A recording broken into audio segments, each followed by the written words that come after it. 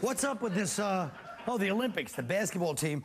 First, the American team lost to Puerto Rico, and then they lost to the white boys from Lithuania. That has got to hurt. They don't even like to lose to us in the schoolyard. And they get lit up by the people with the whitest skin in the world, Lithuania. Iverson can't go back to the neighborhoods. He'll walk in and be like, yo, man, you want to play us? We're not white. You know? Then there are all those crazy boxers from all those countries that left Russia and made up fake crazy names for themselves winning, like Azerbaijan, Tajikistan. Do you see those Genghis Khan-looking bastards lighting up everybody? These guys trained by, like, punching the milk out of goats. They are fierce. And I don't mean that in the Jim McGreevy sitting in the budget meeting going, that legislation is fierce kind of way. What else? Oh, yeah, now there's a new bar, you heard about this, where they serve alcohol through a mist. You don't even drink it. You can get drunk without drinking. You know, you have to inhale fumes in, like, a mask or something. Then the cops pull you over and say, will you take a breathalyzer? You're like, oh, please, I've had enough, officer, you know? But it's kind of interesting. You inhale vapors, and it gets you, like, wasted, and just from... They have a name for it, too. Pot.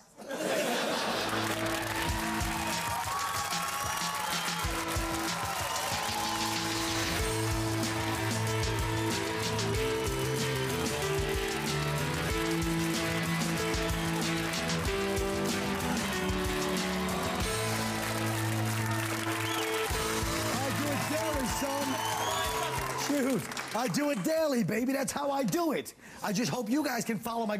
First of all... What happened? The chairs came back. I'm just saying.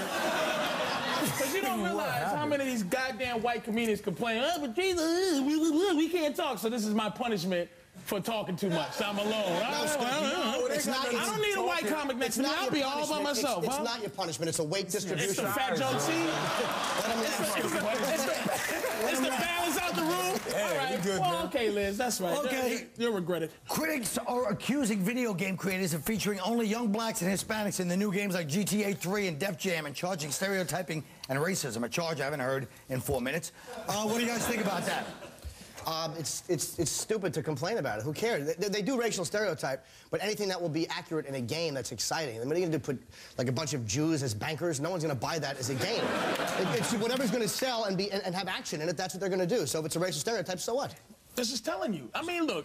Again, I hate to be redundant. Again, if you can't make fun of, it's not interesting. You have to put a Puerto Rican, a black, anything other than white people to do something. Please help me make fun of white people. Help me so we can do something. So what you're saying, go ahead. I don't care about the stereotype problem, is that... Well, that's bad for the discussion. The urban part. Why do blacks and Latinos urban? I don't understand how we got labeled urban. Urban means living in the city.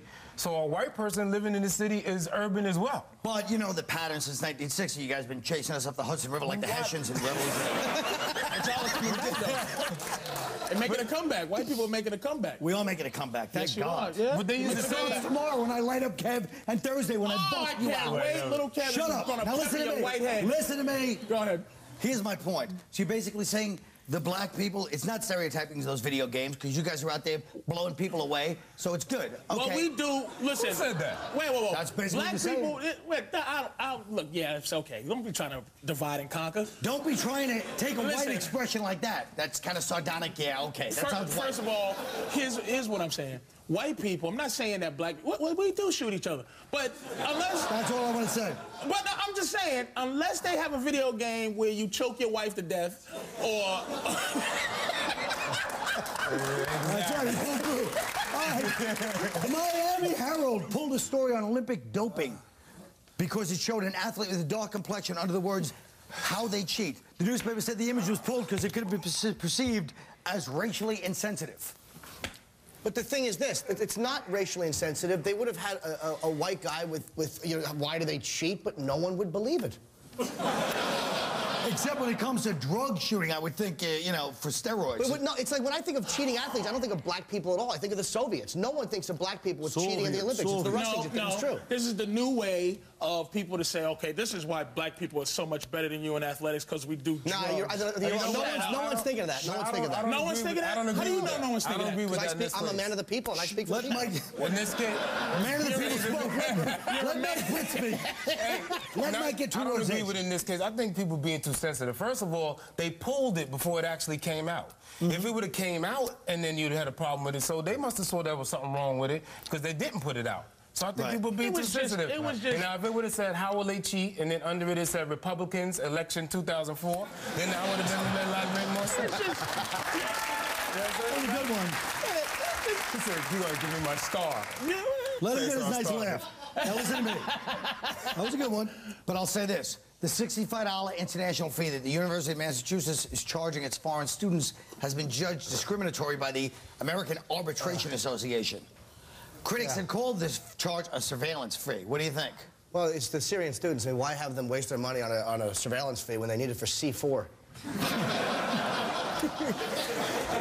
You know, it's funny. At first when I read it, I was like, nah, this is wrong. You can't. It's per semester, too. It's not like just per year. It's per semester they got to pay this fee. But then I was like, you know what? This is the best country in the world, and you want to come over here and go to school, pay the fee and shut up then. Pay the fee and shut up. This is a different country now. You know, we used to be a turnstile nation. Now we need to be a fortress. You know what I'm saying? I agree with him. We used to be an easy pass nation. Now we have to be a one-lane. No, go ahead. And they gotta put, you know, different goofy word in to make it sound like it's not racist. This is the thing. It'd be wonderful. You see how you've spooked our country, your people? That's what I'm saying. Can I listen? Is it so wrong for black people to run all the national security? Is it so wrong for us to do that? I don't have white guilt. I'm gonna treat these people poorly and tell them that I want to treat them poorly. I'm not gonna pretend in different words. I'm gonna say we gotta watch you. That's why enjoy your class. That's why the people that never get by security at the airport is those sisters with the giant nails sitting there barred. They're like, you better wait, take on your bag. You know, they don't play games. And everyone listens to them. You're right. I think black people should be in charge of security. In charge, man, because we don't have guilt. Just promise you won't, you know, get a little light-fingered while you're there. It's a nice, simple request. You'll be making a nice buck and make it union. I don't like the fact that you're implying that black people would be good at security because they would steal all the guns going through the metal detectors. and that's what you were saying, and it's racist, and I didn't like it. Stop this good cop, bad cop. Jesus, what do you think? These are white tricks we don't know? Good cop, bad cop? You little raggedy mushroom-faced asshole. You think we didn't catch that? Whoa, that went over our head. Yeah, Norton, shut up your ass.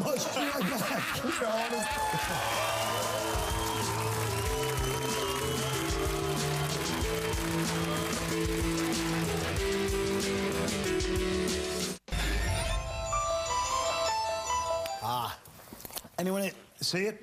The assignment was for the comedians to see it. Did you guys see it? No, I was busy. Oh. But you do know what happened is that the side story on Exorcist is that Mel Gibson was supposed to direct it, but he quit when the studio wouldn't let him give the devil a Jewish last name. That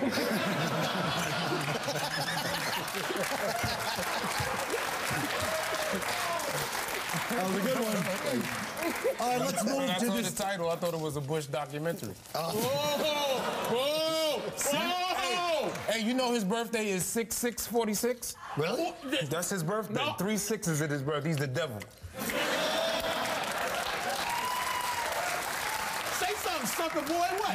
Yeah, move on to the next one. You got enough for that. You're right. I don't want to say anything because that's such a scientific way of looking at it, you damn crazy island Haitians. You better stop. Be a Haitian. Yeah. You better stop disrespecting our 7th and 8th sense, man. White people stop. 7th and 8th sense. What are you, rolling bones? Stop wanting evidence all the time. Why do you slice a chicken and figure out if he's a devil? Listen to me. Wow. Stop wanting evidence all the time, man. You gotta understand, we sniff these things that mean something, man. Your intuition stinks. It's the best. How do you think this show started Size Me Up? Now, what do you think? With white people? Black people size people up quickly. White people started sizing up, if you remember, when black people were brought over. They would stop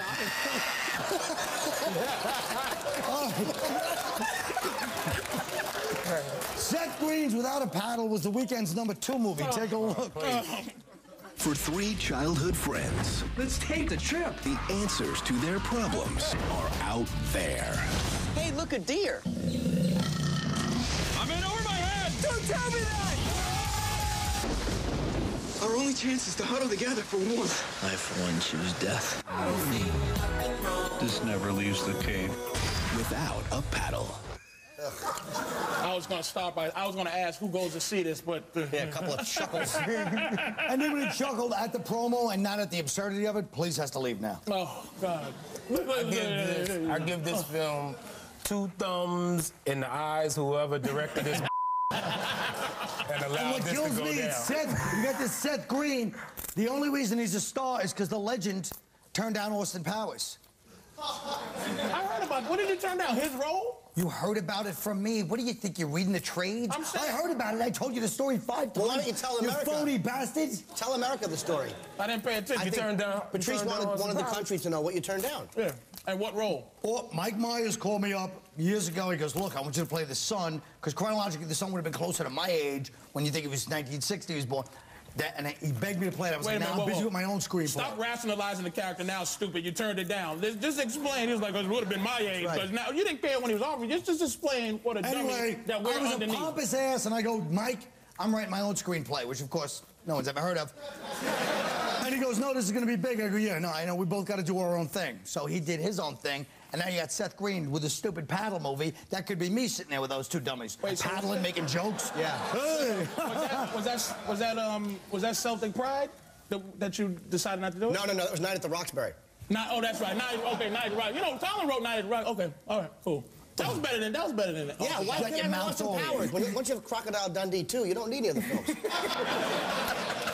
Coming in third was Princess Diaries 2, The Royal Engagement. Here's a look at some of the magic. Mr. has everything a girl could ever want, except the one thing she's always dreamed of. Princess Mia is not married in 30 days. What? She forfeits the throne. Now, a girl who's never been lucky in love will lose her family's claim to the throne. Unless she can do the impossible. The Princess Diaries 2, Royal Engagement. Any movie that has a promo where the tray hits a crown off, and that's the funny part, I guess must be a great movie. This whole movie's about she has to have an arranged marriage. Or else she can't lose a fortune, like Easy Money. Every marriage is arranged marriage. Uh-oh. You gotta arrange a way to pay for that ring, to pay for that home, to pay for that honeymoon. You gotta arrange a way to get rid of her body later. A lot of things you gotta arrange all throughout this pic. Sounds like you're ready to write a screenplay. Yeah. What do you guys think? Could you at least... I want one of you to one week. Just one of you see a promo. I would have seen it, but the dude in my neighborhood with the bootlegs didn't have that. There's no bootleg. There's no bootleg. We'll be right back. There's no bootleg.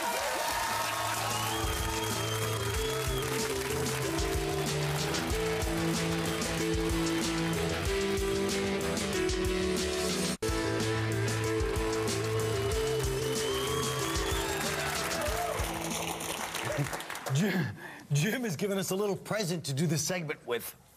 Every once in a while, we like to respond to the feedback you heartless scamps leave for us on the Tough Crowd message boards. Jim, let's start with you. This guy has a question. Norton's head is so friggin' big. Is that him in those stupid Six Flags commercials? Dressed as that old man dancing around? This one really hurt. Because the 2 things I hate most in life are dancing and old people. And please don't ever write another post ending with an exclamation point. It makes you sound like an over-anxious civilian idiot. And the only thing worse than an exclamation point in written humor is to write the word wink in parentheses. Your post was a lame attempt at being cutting, and I hope you die in a hotel fire. All right. This one is for Patrice. Don't be mad at Patrice, everyone. It's not his fault. He constantly knocks on Whitey. If he couldn't do that, he wouldn't have any material. Patrice.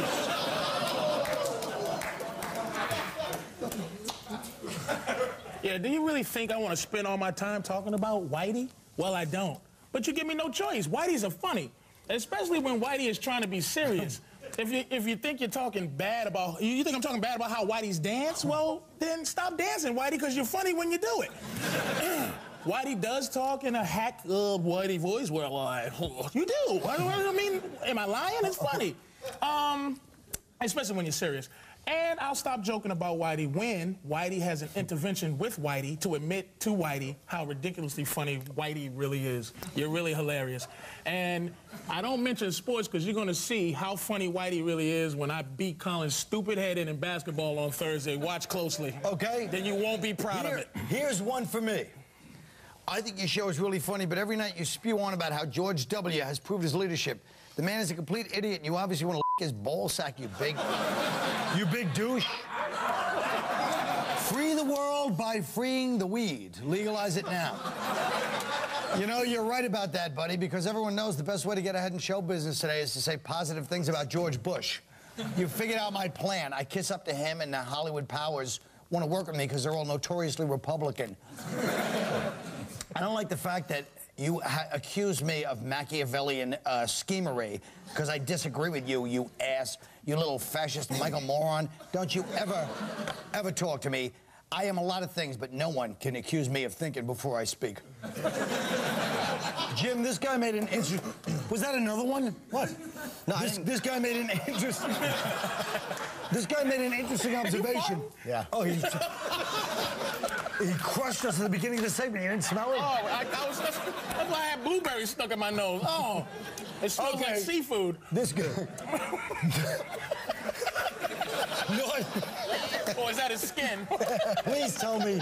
I don't care if you have an IQ of 180 and you're 90 years old. Nothing's funnier than somebody farting on TV. Oh, that was funny. And this guy says this about Norton. Norton needs a reality check. He has the nerve to talk about fat chicks on a constant basis when he's a dead ringer for the Pillsbury Doughboy. He'd be lucky to get any chick. I need a reality check. Oh, let's tone down the insults a bit. What else do I need? To take a chill pill and get a life?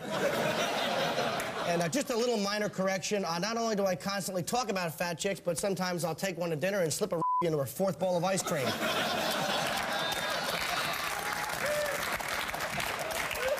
And I'm most certainly not a dead ringer for the Pillsbury Doughboy. If you poke me in the belly, instead of giggling, I'm going to look you right in the eye and all over your hand.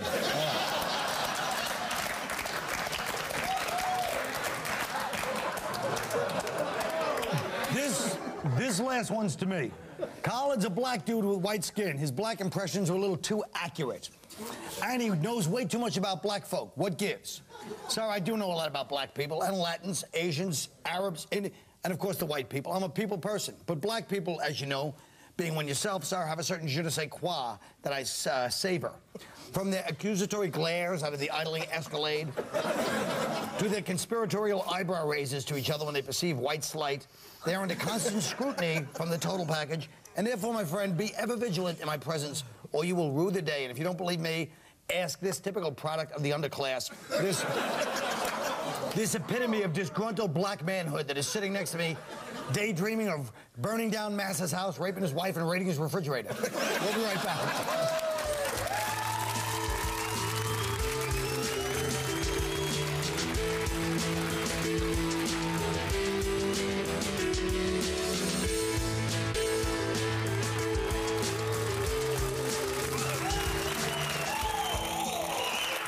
Hey guys, remember when you were little, you dreamed of being discovered? Well, here we are. Dreamt. Thanks to TV commercials. What'd that idiot say? He said dreamt, stupid, not dreamed. Thanks to TV commercials starring a cartoon bunny named Miffy. Tourism in New York City is way up. Create your own New York mascot and tell us what warnings we would have for visitors to the Big Apple. Patrice O'Neill. My mascot's name is James the Rat Whisperer. He talks to different pests all around the city and asks for favors on the behalf of the city. You'll see him a lot during a Republican convention. He already whispered to all the Midtown mice and rats to move uptown and the city will never bother him again. He also, because they're all sitting in Harlem and doing nothing about it, just let you know that. He also made a plea to all the restaurant roaches to crawl around on the dishes only after closing. He was, whatever. He was sent to whisper to the Arabs, but no one has heard from him for a week. Working conceptual, are we? Mike Britt. Shut up, asshole. That's what I get. All right, my mascot would be a smiling pair of binoculars called Naki. Naki would have an assault rifle with fatigues on and a tattoo of each World Trade Center tower on his arm. And the slogan would be, come to the Big Apple, but if you try to bite it, you will get f***ed up. All right. Jim Norton. I think my mascot would be a pit bull, and the ads would feature him attacking Miffy and tearing his throat out.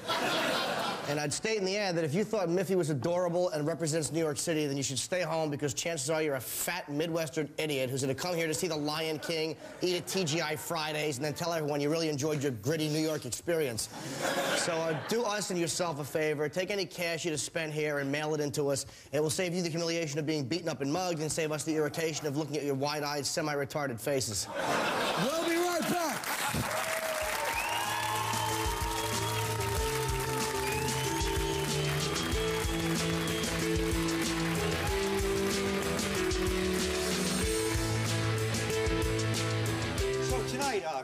On the show, you had only 3 comedians. Yes. How did that feel for you? It felt pretty good, actually. Yeah. Patrice assumes it was his fault, was it? Well, he doesn't assume it's his fault. He just has delusions of grandeur that everything, has to relate to him and have nothing to do with him. But I think it works out for the best. Does it bother you that Jim Norton is always wearing that Opie and Anthony? What? Does it bother you that Jim Norton's always wearing the Opie and Anthony paraphernalia? No, because I know he's going to turn on us the minute Opie and Anthony comes back.